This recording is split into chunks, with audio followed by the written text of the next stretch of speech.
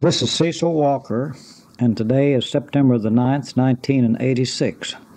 I was born in Eureka Springs in 1917, and so I'm 69 years old, going on 70, as we say here in Ozark Country.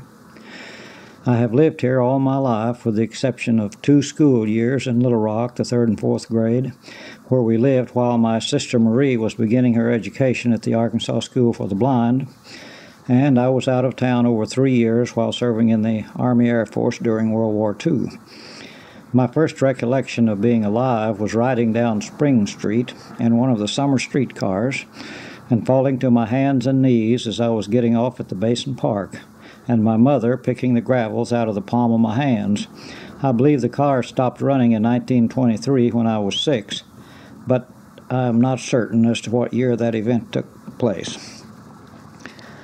My father owned 3 houses over on East Mountain, and by the time I was in the 2nd grade, we had lived in all 3 of them. 2 of them had been acquired by paying up the back taxes, but I'm not sure about the 3rd one. The one where I was born at 37 Council was known in family circles as the Big House. Another at 23 Council Street was always referred to as down at the other house. And from the time I was in the 2nd grade for many, many years, we lived in the one referred to as the home place. It was a 2-story house with a basement on Copper Street and the upstairs, the main part of the house, on Council Street. We used the Copper Street address, 43 Copper. It was closer to the street for the mailbox. However, packages were delivered on Council Street as they were delivered by the rural carrier, whose route was up Council and on out to the highway. The original part of the house was built by an uncle by the name of John Holland. It was later abandoned by another owner by the name of DeGosha. When my father acquired the house by paying up the taxes, it had deteriorated considerably and was being used by Mr. Bickford to store his hay and sacks of feed for his horses. He lived around past the Soldier Spring, but evidently had no place to store his hay. After roofing the house and replastering the walls and ceilings of the original part, and having a carpenter by the name of Boss Coons add on 2 rooms, a wraparound porch on the Copper Street side, and a small porch on the Council Street side, it became a comfortable home. When the water line reached East Mountain, the north side of the wraparound porch was closed in to make a bathroom. And about the same time, residential electricity became available. The initial wiring consisting of a 2-piece porcelain rosette with a 3-foot drop cord and a key socket installed in the center of the ceiling in each room. This was quite an improvement over the kerosene lamps, which were then stored away somewhere, usually on a high shelf, where they would be handy in case the new system didn't always work. The new bathroom was cold as the underneath part of the porch was open and it was on the north side. So the following summer, Aunt Rhoda, that was my father's sister, and her husband, Uncle Henry, came for a month's visit. Relatives used to come and stay for a month, or sometimes they stayed all summer. Being a carpenter of sorts, Uncle Henry closed in the underneath part of the bathroom, making a storeroom where a water heater was installed, and we no longer had to heat the bath water on the stove. And we added hot water faucets to the sinks and so forth. The plumbing was done by Jim Lent. Jim still lives here in Eureka Springs. From that time on, for the next 40 years or more, until the house left the family in the late 70s, that storeroom was called Henry. A winter's supply of potatoes was always stored down in Henry. The onions were hung from the ceiling down in Henry. All of the fruit jars were stored down in Henry. Our immediate family was my father and mother, my sister Marie, who was blind, and myself. At one time, my father had a shop, I believe at 42 Spring Street, a few doors above the Basin Park Hotel, where he sold handmade onyx jewelry, paperweights and curios, Eureka Springs souvenirs made to specification in Germany, and hand-painted dishes made in Bavaria. He and S.B. Jordan were partners in having postcards with Eureka Springs scenes printed in Germany. Some of his cards were selected for the Centennial Postcard History of Eureka Springs. I was the last of 8 children, and before the time that I could remember, he had closed the store about 1920 and set up his own onyx shop at home. And he supplied several other shops with his handmade onyx items for years. When I was growing up, Eureka Springs was not known as a retirement community, and lots of kids lived over on East Mountain. Just offhand, I can think of 18 families, some of them with as many as 4 children.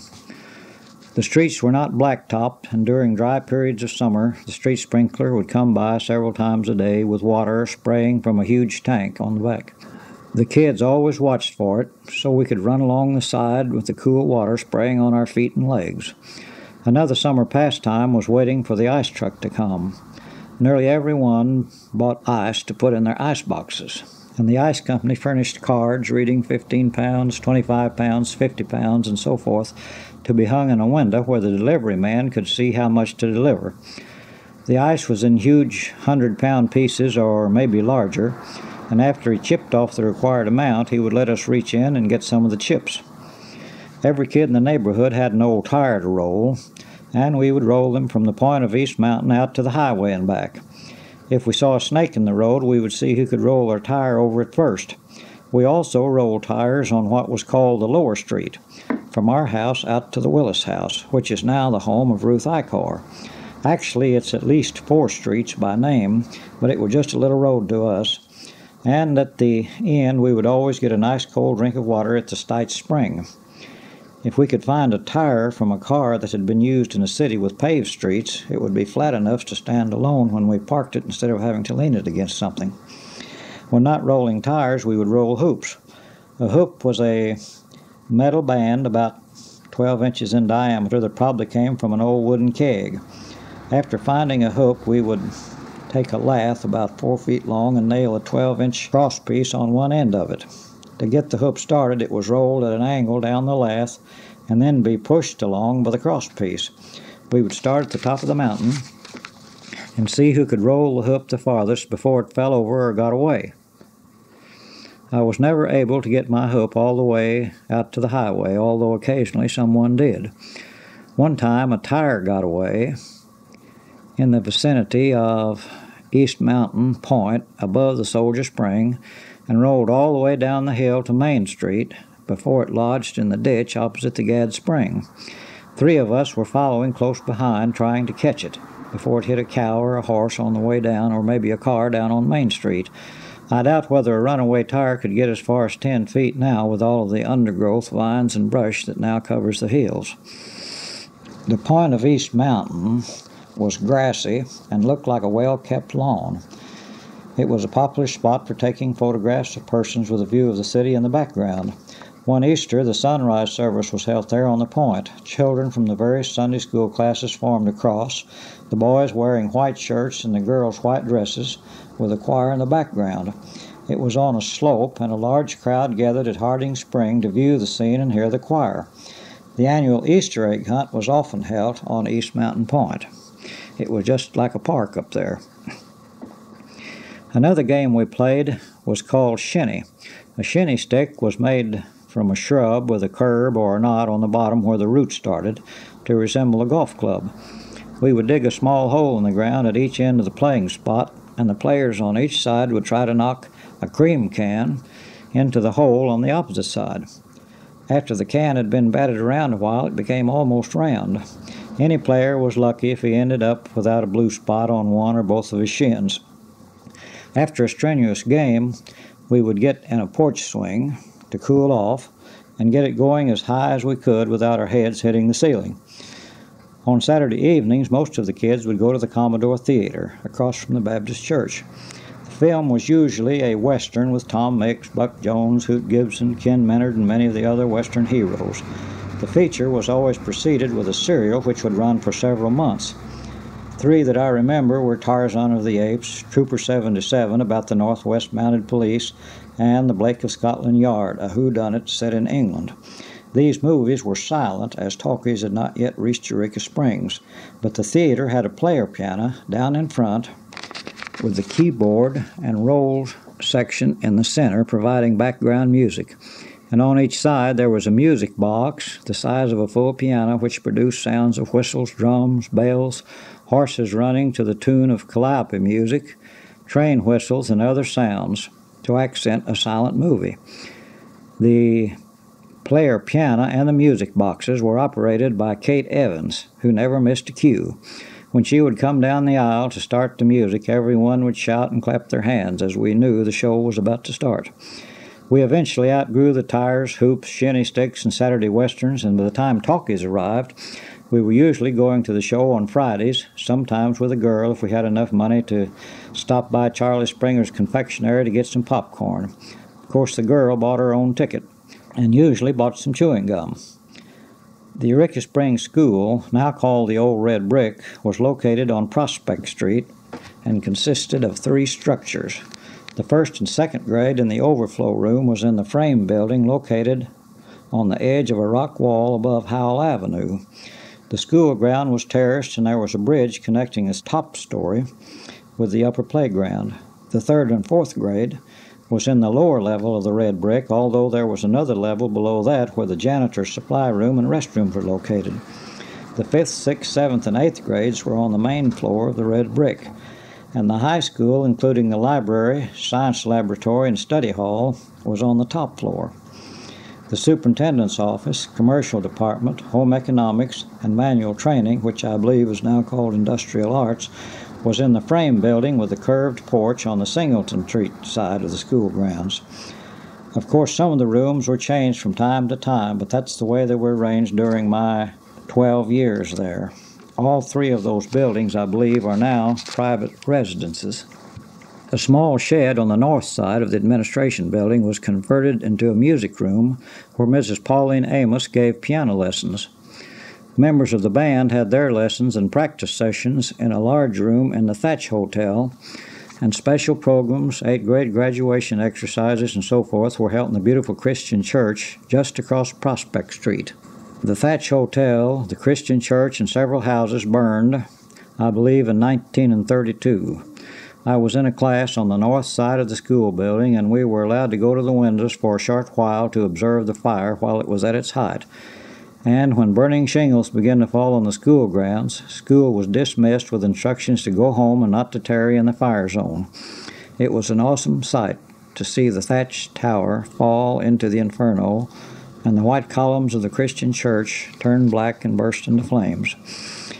The band was not a school band, it was a city band, and the members were of all ages. However, the school officials cooperated by allowing members who were in school to be excused for lessons and practice sessions. The band was named the Ozark Band of Eureka Springs and was organized by Mr. Everett Johnson, and was later directed by Miss Sally Mae Shannon, a teacher of music who had a studio on Spring Street. This band was active in the late 20s and early 30s, and won first place in its category at the state band contest in Fort Smith, Arkansas. We used the prize money to buy uniforms.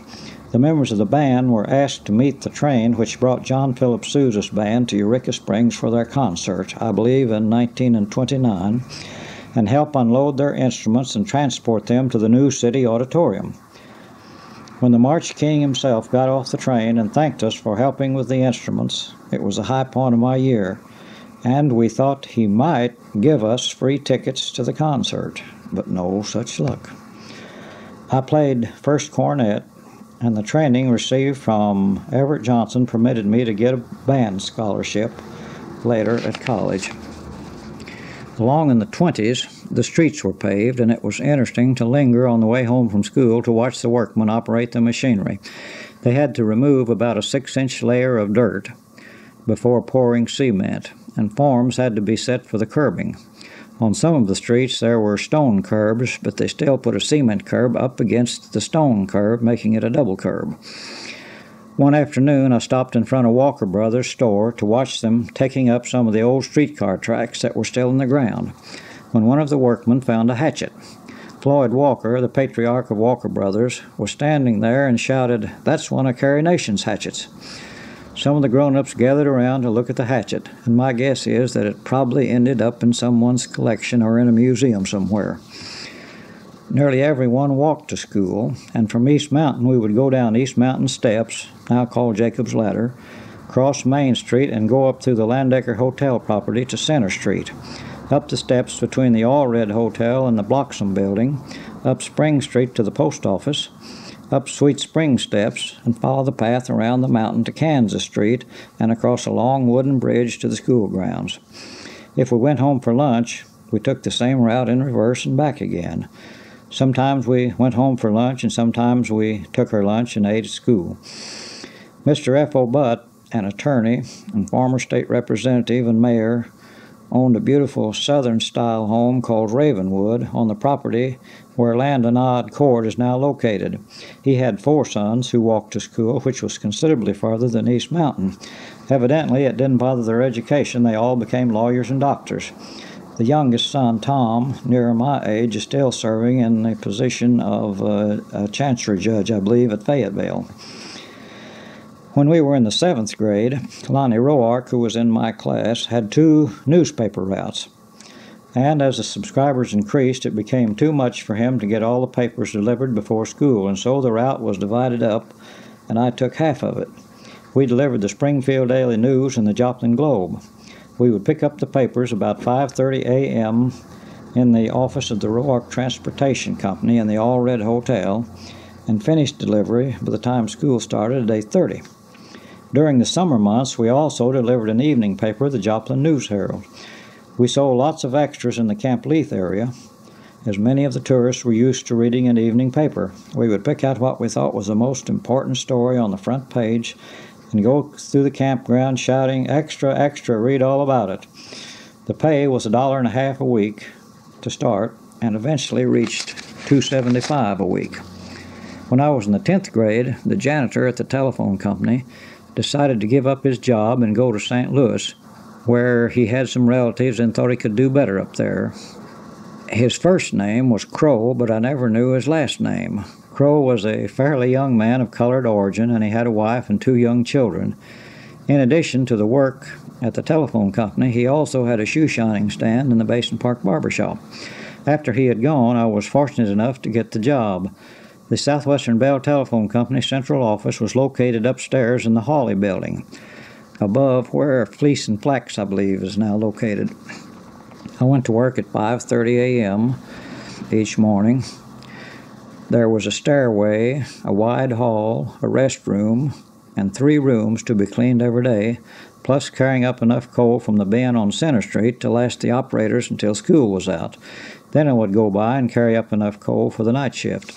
A manual switchboard divided into 3 sections for 3 operators was located in the front room overlooking Spring Street, along with the chief operator's desk and a huge coal stove.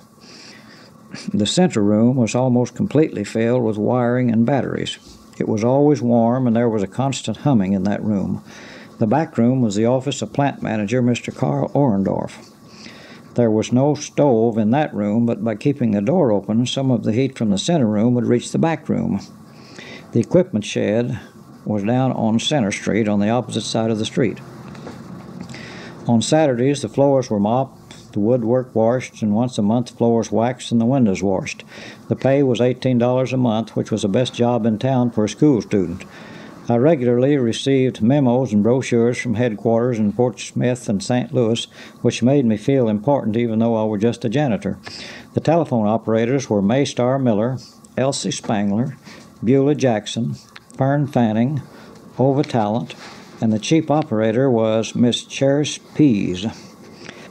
In the early 30s, there were several bad fires, 2 of which I remember vividly in addition to the Thatch Hotel fire.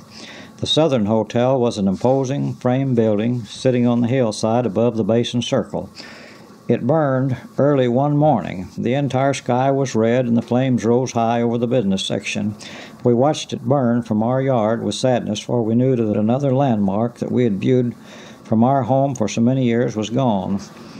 Another, the Ellis building, burned at night, and I dressed and went over town to see what was going on, and there was a large crowd gathered in front of the building.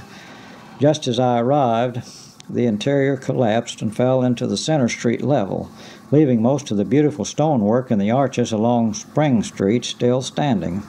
They were later taken down, and as many of the stones as possible were salvaged, including the sculptured faces, which are now incorporated in the stone wall at sidewalk level where the building stood.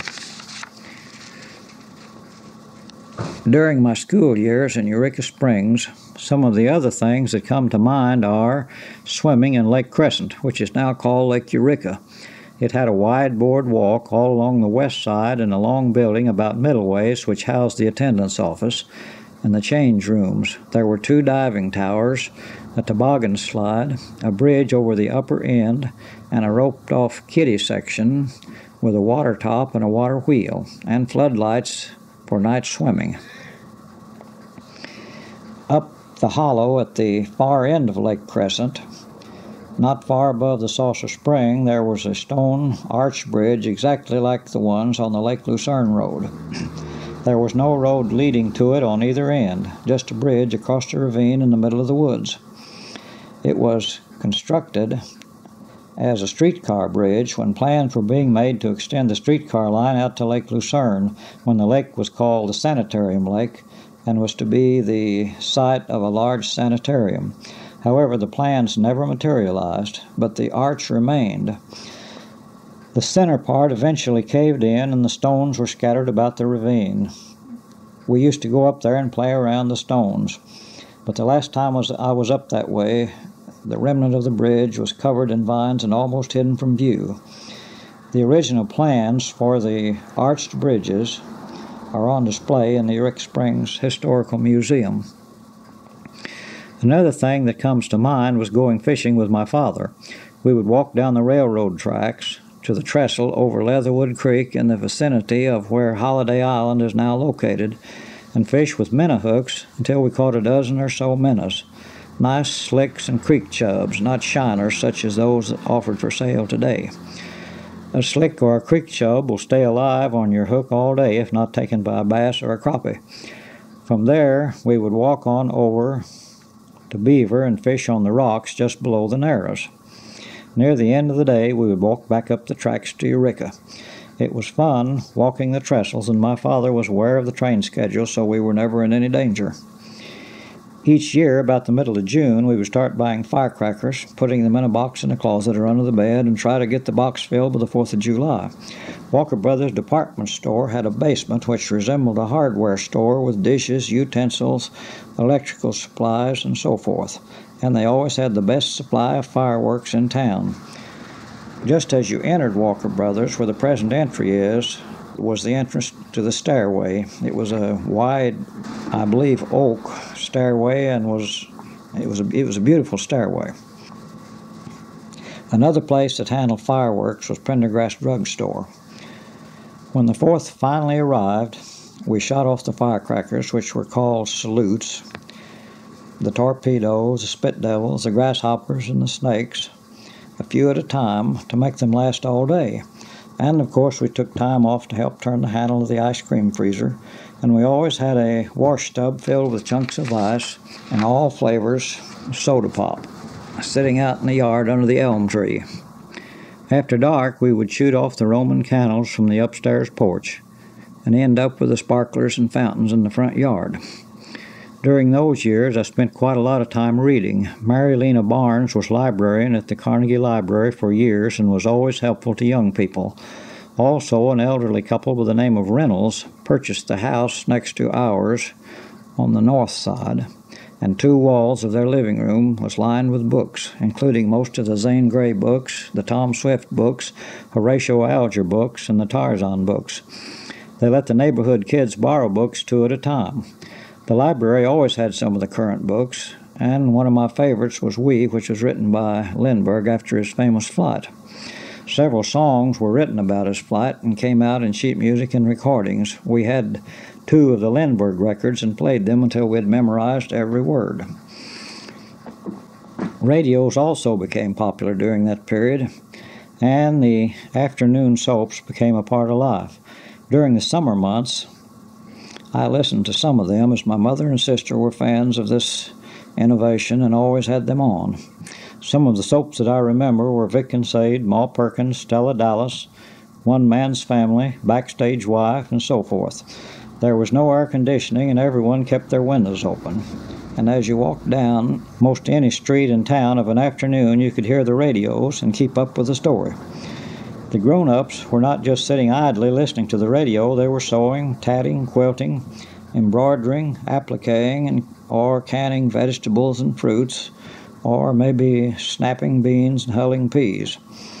From time to time there would be a fad, such as making flowers out of crepe paper and dipping them in paraffin. One summer, everyone was making wind chimes from glass. Squares, rectangles, and triangles were cut from the glass, decorated with watercolors, and hung from a small hoop on strings. On a breezy day, the chimes could be heard all over the neighborhood, for there was one or two on nearly everyone's porch. And of course, everyone had a garden in those days. Eureka Springs was not on a regular bus line, and in the 20s, Mr. Grover Roark realized the need and established the Roark Transportation Company, which eventually had buses running from Fayetteville through Eureka Springs to Little Rock. The company logo was a gold R on a circular background. The bus station was in the All-Red Hotel, which is now the New Orleans, in the room now occupied by the French Market Cafe. Mr. Roark operated the line until the mid-30s, when he sold it to Trailways, and it became a part of the National Trailway System. Lonnie Roark and I used to get our fishing tackle together and get a free ride on the morning southbound bus as far as Kings River, fish all day, and be backed up the highway in time to catch the afternoon northbound bus back home. I often wondered what the passengers thought when they saw two kids with fishing gear flagging down a bus. On several occasions, we caught the bus as far as the road that now goes to the airport, and from there we would walk down that road past the present airport site and on down to Osage River, wade across and up through a field and come out at the back of the home of Lonnie's grandmother, a Mrs. Roden, where we would spend the weekend fishing, swimming, and eating. She lived in a small white cottage with a thick green lawn in front, and on the left side of the front gate, just inside the yard, was a tall poplar tree with white bark and quivering leaves. It would have made a perfect scene for a calendar. Mrs. Roden served more for breakfast than most people had for supper. Eggs and ham, hot biscuits and gravy, fresh milk, watermelon and tomato preserves, a variety of jams, and all sorts of things. In the evening, we would sit on the grassy lawn under the poplar tree playing mumble peg. I always looked forward to visiting in that pastoral setting. In the fall of '35, three of us, Lee Hill Boyer and Virgil Sheppel from Berryville — Virgil was a star of the Bobcats football team over there — and myself, all Methodists who had become acquainted with each other through the county-wide youth activities of the church, loaded our things into Lee's Model T touring car and headed down Highway 23 toward the College of the Ozarks at Clarksville, which was a Presbyterian school. We all had scholarships of one kind or another. But not far down the road, a leak sprung in the radiator, and we had to stop about every 10 miles to get water from someone's well. Before we got to Ozark, something happened to the magneto. On a Model T, that's something that makes it go, and we had to pull over to the side of the road by a barn and find a piece of baling wire, which remedied the situation. We arrived at the campus about 5 o'clock after an all-day trip. Not long after I was there, I got a job for 2 periods a day working in the bookstore and the college post office, which was my introduction to the Postal Service. The next year, I transferred to the University of Arkansas over at Fayetteville, which was considerably closer to Eureka Springs, and I attended there for 1 year. During the summer of '36, I took my first full-time job working a 12-hour shift from 7 p.m. to 7 a.m. at the Crescent Hotel as bellhop and night clerk. In those days, most of the guests stayed a week or longer, and I met some very fine people. Dr. Schleckman, president of SMU at Dallas, brought his wife up and took a room on the east veranda for the summer. He was gone most of the time on speaking engagements and recruiting students for SMU, but usually came in on weekends.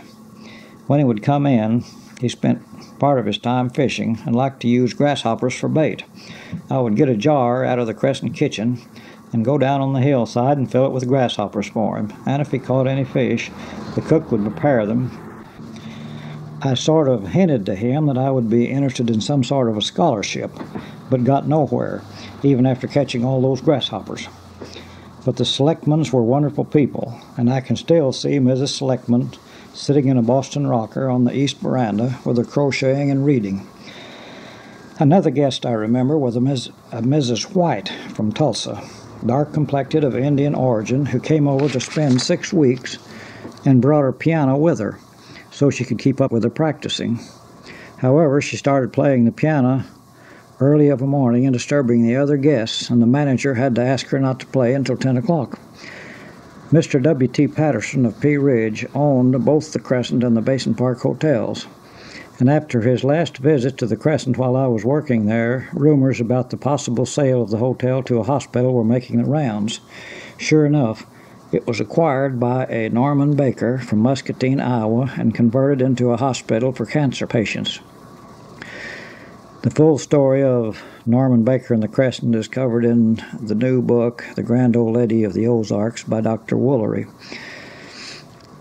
Having enjoyed the work at the Crescent, which gave me a little background, I did not go back to college but applied for a job at the Basin Park Hotel and was hired by Mr. Homer McLaughlin, the manager, for the same shift I had at the Crescent, 7 to 7, bellhopping and clerking. There was more activity downtown than up on the hill, and no time for napping after midnight. Both restaurants across the street stayed open all night, Frank's Cafe and Hardy's Good Eats. Frank's Cafe was operated by Frank Helms, and Hardy's Good Eats was operated by George Hardy. And the hotel lobby served as a bus stop for the 3:20 a.m. southbound bus. And it was surprising at the number of people who would enter the lobby about 3 o'clock in the morning with their luggage to catch that bus. Norman Baker had succeeded in getting trailways to route their buses around the top of the mountain on 62B with a stop at the Baker Hospital, and then come on down through town for the Basin Park stop.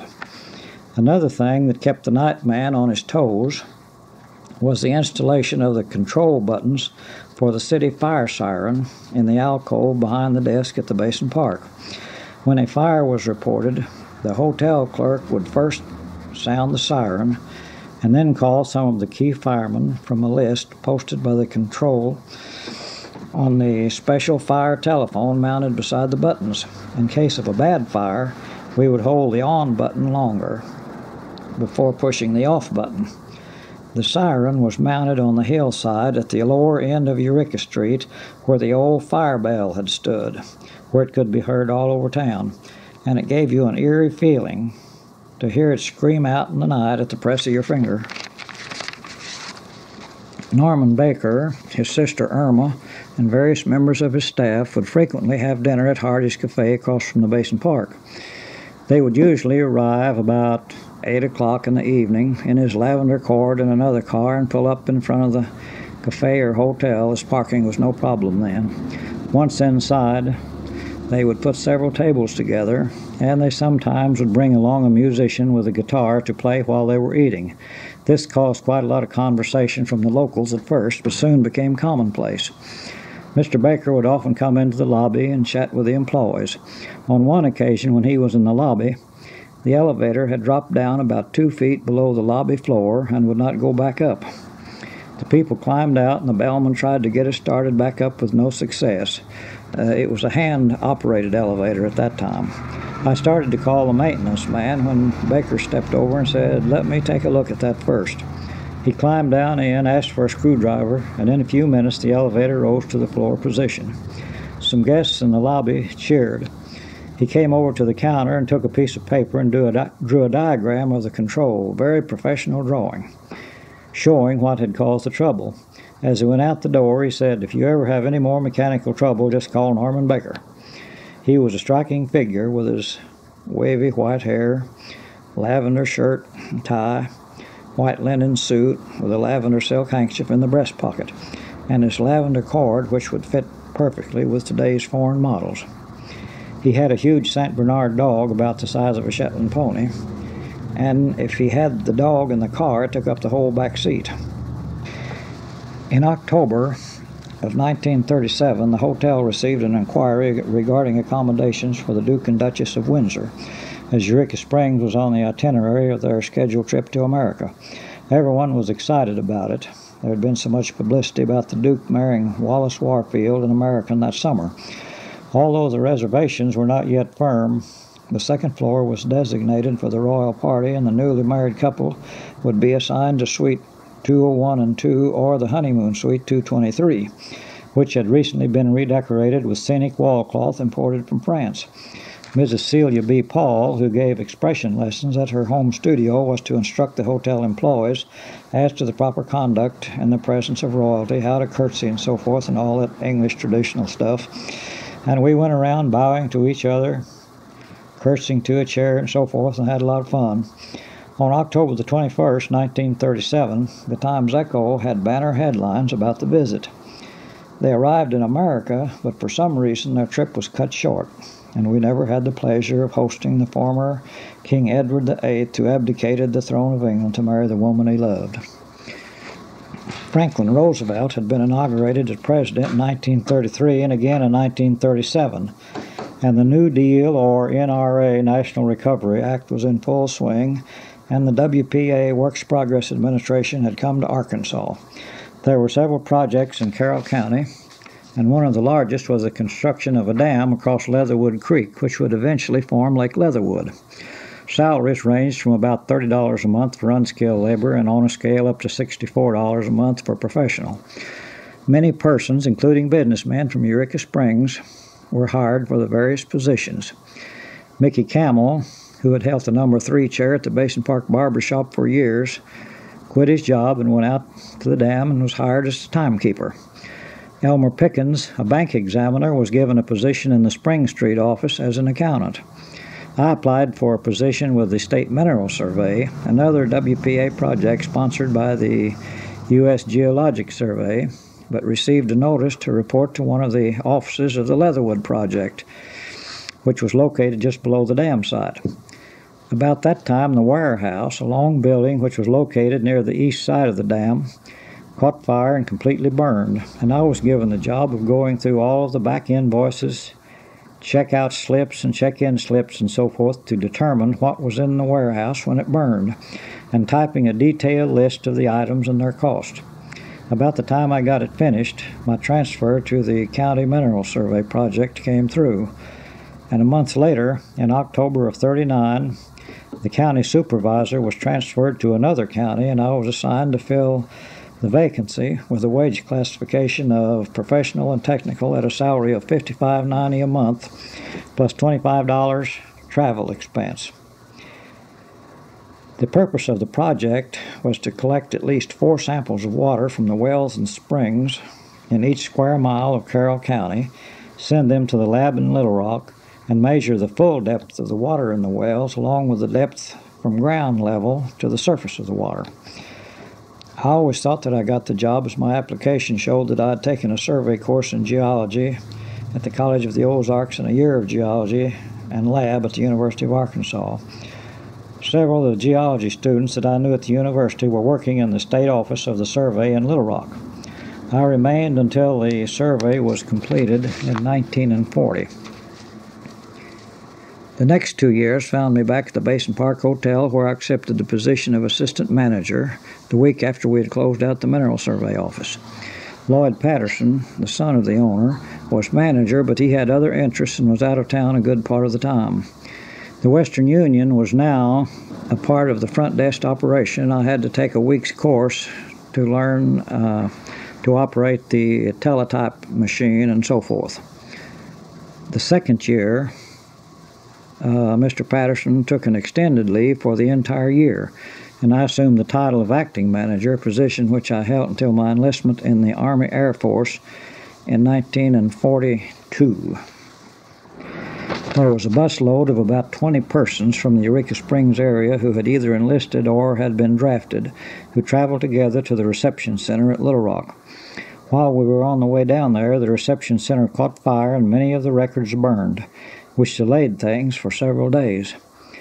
The recruiting official had told those of us who enlisted in the Air Force that we would stay together, but we were scattered all over Texas and Kansas.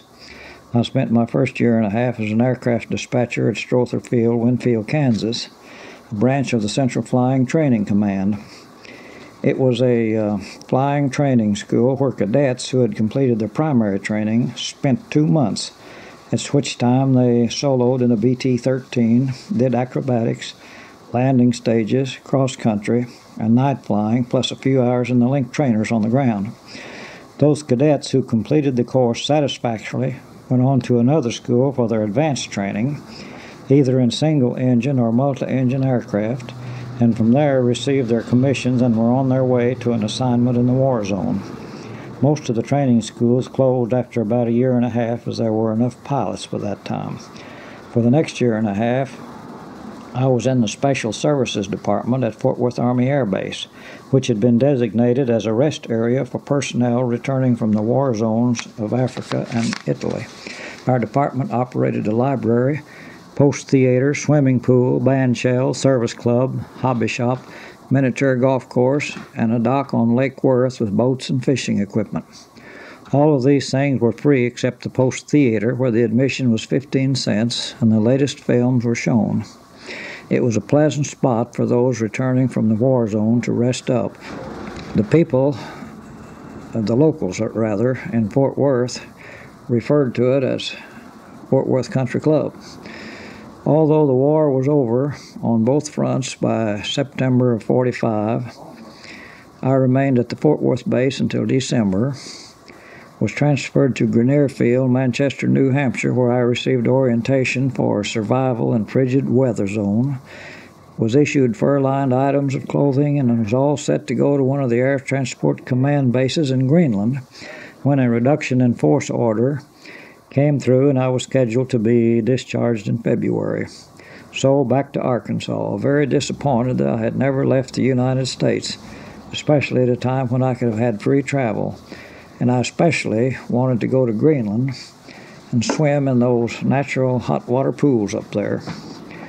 Eureka Springs was a different town than the one I left in '42. The Basin Park Hotel had changed hands and had a full staff, as well as many of the business houses. There was a migration of people from up north, especially from around the Chicago area. Shortly after my return, I was contacted by Mr. Lee Morgan, president of the Chamber of Commerce, advising that the chamber was without an office manager. The directors had been taking turns in the office and wondered if I would take over at least for the summer season, unless I had other plans. I accepted on a temporary basis, and it gave me a chance to meet many of the new people who were beginning to be a part of Eureka Springs life. I became acquainted with Mr. Neil Walters, one of the directors, who was president of the Neil Walters Poster Corporation, a printing firm specializing in outdoor advertising. Mr. Walters and his family, consisting of his wife, 3 sons, and 6 daughters, had moved from Kansas City, where he had operated the U.S. Printing and Engraving Company before the war. He was looking for someone for his front office. I took the job at the end of the tourist season, and I believe a Mr. Bob Service took the chamber position. Bob was another newcomer. He had spent some time in the office and had visions of organizing a folk festival, and his dreams were realized when his hard work and efforts resulted in the first annual Ozark Folk Festival in 1948, and has continued every year since that time. The Walters Poster Corporation was located in the building at 11 North Main, formerly the Berryville Wholesale, and the building next to it. A huge press was located on the ground floor for printing paper for billboards. It takes 24 large sheets to cover a standard size billboard, and they have to be folded in a certain manner so that the paper hangers will get them on the billboard straight. A small press called the Pony was used for several sizes of posters and window cards. The shipping department was also on that floor, and the shipments were taken by truck to Garfield, Arkansas for connection with the railroad. The bindery and stockroom was upstairs. In the building next door, there were 2 job presses, a huge paper cutter, more stock, the manager's office, and the front office, which now included the Western Union. That was a handy arrangement, as many of our orders were received by telegram, particularly those requests for billboard paper for coming attractions such as circus, carnivals, rodeos, and county fairs all over the United States. I remained with the corporation for almost 5 years, during which time one of Mr. Walter's daughters, Lola, and I were married. The corporation expanded their operation to include the printing of snap-out business forms and occupied 2 more buildings in that block. The new branch was called General Business Forms. They later outgrew their quarters and moved to Bentonville, Arkansas in 1964. In 1950, the Times-Echo carried a notice regarding a civil service examination which would be given to select a postmaster for the Eureka Springs office to replace Harvey Fuller, Claude Fuller's brother, who had been postmaster for years until his recent death. My wife and I talked about it and decided that I should take the examination. Any visions I had of becoming postmaster flew out the window when I saw the room full of persons taking the test that morning, including many prominent Eureka Springs businessmen. However, my grade was one of the top 3, and in those days, the names of the top 3 were submitted to the congressman from that district, Jim Trimble, and he made a recommendation to the Senate with the approval of the 2 senators from the state, Fulbright and McClellan. After confirmation by the Senate, a presidential commission was issued. My commission arrived, signed by Harry Truman, and I was installed on February 1st, 1951 as postmaster. Bob Hudson, who had been a postal employee for many years, was assistant postmaster and was very helpful in getting me oriented into this new world of government procedures. He told me he had no desire to take the exam as he was secure in his position and had only a few years before mandatory retirement at the age of 70. In fact, no employees of the post office took the exam, for even though postmasters were now under civil service, the position was still considered more or less dependent on the incumbent administration. A few weeks later, I received a call from Congressman Trimble asking how things were going, and I have never forgotten the way he ended the conversation. He said, "Well, Cecil, if you'll just get you a cow and some chickens now, you'll just about have it made." During my 22 years in the Postal Service, many changes were made, but the thing that stands out in my mind was the remodeling of the post office building in 1971. The original elevator, powered by water pressure, was still in use but was rapidly failing. In fact, we loaded it up one morning with Sears and Roebuck catalogs, and it wouldn't budge. The driveway at the rear was narrow, and the loading and unloading area was too small, which had resulted in several accidents. The incoming mail trucks had to back in from Spring Street and tied up traffic on many occasions. The lighting was not good. The original coal furnace had been converted to gas, and the original steam radiators were causing problems. We requested a new elevator, new lighting and heating, and enlargement of the rear maneuvering area. A survey was made which included a study of the movement of mails in and out of the post office, measurement of the volume of mail, and a projection of the future growth of the community for the next 20 years. This was done in cooperation with the city officials. After several more months of correspondence and inspections by officials from the regional office in St. Louis and General Service Administration in Dallas and Fort Worth, we received a set of blueprints which included everything we had requested, plus air conditioning and enlargement of the building. And the plans for the rear maneuvering area included space for employee parking. We had all parked across the street on the lot owned by the Assembly of God Church, now owned by Epley, and although they did not charge us, we all contributed to their fund for repairing the stone walls and the blacktopping of the lot. It was decided that we should move the postal operation to another building while the work was in progress, and we rented a building at 9 North Main owned by Greenlee and Epley, the one occupied by Acords Interiors before he moved out to 23.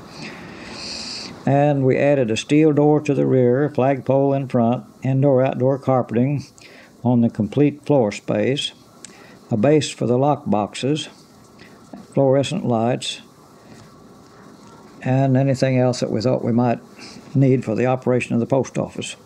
Several counter sections and lobby desks were loaned by the department for use during the renovation. The original plans called for the removal of one of the ginkgo trees, and I knew that if that happened, I'd probably have to leave town, as Bob Hudson had told me that the trees had been brought from Japan by Major Penn as a gift to the city. The department was cooperative in making several changes in the original plans when they learned that we were interested in the preservation movement, which had begun. The blueprints for the driveway were changed to save both trees, although a huge limb from one of the trees had to be removed. The original plans also called for the removal of the paneling in the lobby and the removal of the writing desks or shelves, the ones with the iron brackets and the plate glass tops with beveled edges, and replacement of those with little new desks such as you see in the new post office. Our objection to that resulted in a visit by an official from the Dallas office, and the plans were changed. We kept most of the original lobby. The bricks in the new addition were laid in the same manner as in the old part, including the arches inset above the windows and the wooden trim along the top. The engineer told us that within a few years of weathering, the new bricks would blend in with the old bricks and it would be hard to tell where the new part started. Actually, the plans call for just about a doubling of the size of the building. A date was set for the beginning of the actual work to start, and there was to be a final meeting of the contractors and subcontractors and regional officers of the Post Office and General Services Administration. We set up a table in the basement with 4 chairs on each side for the contractors and 4 on the other side for the post office officials, with pads, pencils, coffee urn, and so forth. At the scheduled time, the contractors were there, but on the other side of the table, no one from St. Louis or Dallas showed up, and I was the only one representing the department. In the course of the meeting, I nervously signed a number of documents, regardless of what title was under the blank signature space. And my signature gave the go-ahead for a $500,000 project. Needless to say, I didn't sleep very well that night. Before the day was over, the rear vestibule had been removed and part of the back side of the building, and the front lawns were covered with supplies and equipment. The Main Street building was not quite ready, and even though the work was in progress, we operated in the regular post office building for several days, and the mail was loaded in and out of the front lobby windows. We moved the post office on March 4, 1971, at 9 a.m. after the carriers had departed to serve their routes with instructions to return to the new location. One window clerk was on duty in the new location before we started moving, so there would be no interruption of service except for the 22 minutes in which there was no post office box service while the box section was being moved. The only complaint we received with reference to the move was from the president of a garden club who thought one of the ginkgo trees would be removed. I assured her that both ginkgo trees would be there when the project was completed, as well as all the shrubbery that had been set out during Lady Bird Johnson's beautification program. Under the terms of the contract, the contractor was required to remove from the premises everything that would not be used in the renovation. The Wheelers bought the huge back doors for their building next door. The Eureka Springs Methodist Church bought one of the iron circular stairways, which is still in the church, and the other stairway was sold to the owner of a chalet in North Carolina. The ceiling fans and some of the light fixtures were sold to some of the downtown stores. While we were operating on Main Street, the old post office department went out of existence, and the new corporation took over on July the 1st, 1971, which was called Postal Service Day. When the project was completed and all inspections made, we moved back on September the 23rd, 1971, and I enjoyed the new quarters for a year before my retirement, with 22 years postal and 3 military, making the required 25 years. I figured that was long enough, for I was beginning to get that old civil service shuffle when I walked. I guess it is normal for a person who retires to have a list of things in his mind to do with all that leisure time that he will have. Well, In my case, I had everything done that I'd planned on in less than a year. Of course, I received quite a number of calls asking me to be chairman of this, secretary of that, a member of such and such a committee, and so forth, but I felt that I had done my share of those things for a while. I had found out shortly after my entry into the Postal Service that a postmaster was expected to take on such extracurricular activities as heading charitable drives, taking a prominent part in activities such as Chamber of Commerce, Rotary Club, and serving on various commissions and so forth. At the time of my retirement, I was still serving on a 3-year term as a director of the Chamber of Commerce and held the position of treasurer. In the spring of 1973, I decided to call on the new people from Wichita who had purchased the Crescent Hotel and sign them up for a membership in the Chamber. In the course of my conversation with Michael Danderand, the new manager, I found that their staff was not complete. So I filled out an application for employment with the firm, which was called Crescent Heights Developments. And by the time the hotel opened on May the 1st, I was again on the staff of the Crescent, after an absence of 35 years. I thought it would be interesting going back after all those years, and it was. It was altogether a different world that I found myself in, completely different from the downtown scene. The Crescent really was like the slogan, a castle in the air high atop the Ozarks. I started out on my old shift that I had in the 30s, except that it had been cut down to only 8 hours, 11 p.m. to 7 a.m. After a few weeks, when the staff was finalized, I found myself as accommodations manager, or sometimes called front desk manager. When the package tours became popular, I became group coordinator, and when the firm of Riverview Management took over, my assignment was director of sales. After 11 years, I retired again, this time due to health problems.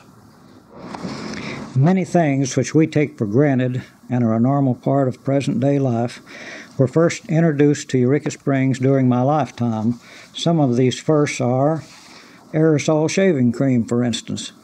Ross Graham, manager of the Basin Park barbershop, used it first in the barbershop. That was when men were still getting shaves in barbershops. The word spread around about the lather coming out of a can instead of being whipped up in a mug with soap and brush, or coming from a tube like toothpaste. And for several days, men would gather around the front window of the shop, and he would bring the can over to the window to dispense the foam where all could see it before applying it to a customer's face. Ross still lives here, and when I called him, he remembered all about it but couldn't remember the date. In the early 50s, Glades Plumbing and Electric Shop received for demonstration purposes what was known as a radar range, which was a forerunner of the microwave oven. Mary Alice Miller gave the demonstration by cooking some cupcakes, which were distributed to the crowd. It was hard to believe that anything could cook so quickly. One of the first brand-named radios on Spring Street was acquired by the Roark family. It was a Feda, battery-operated, with quite a number of dials and controls, and a separate speaker and battery. As far as I can remember, the first radio on East Mountain was owned by Jim Black, my brother-in-law. It was an Atwater Kent, had 3 tuning dials which had to be lined up to bring in a station, and a rheostat control. It sat on a library table with a cone-type speaker on top and a battery on the shelf beneath. It was connected to both a ground wire and an aerial or an antenna, which was a copper wire stretched between 2 trees with insulators on each end. On Saturday evening, the living room would be full of neighbors to hear the Grand Ole Opry from station WSM Nashville if it could be brought in clearly. The first automobile on East Mountain that I remember was an early model Ford owned by Mr. Clyde Hall, who operated a tin shop here for many, many years and was known as Mr. Fix-It.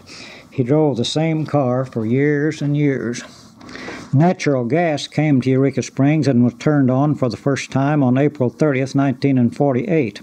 The Arkansas Western Gas Company brought the line to the city, and Mr. James Perkins, who still lives here, was the town plant manager. Gas was manufactured in the early days, but was used primarily for lighting and was finally replaced by electricity. Well, I guess that's about it.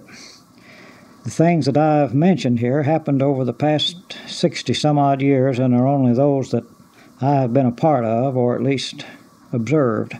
Of course, they are mostly from memory or from notes that I've scribbled out occasionally down through the years.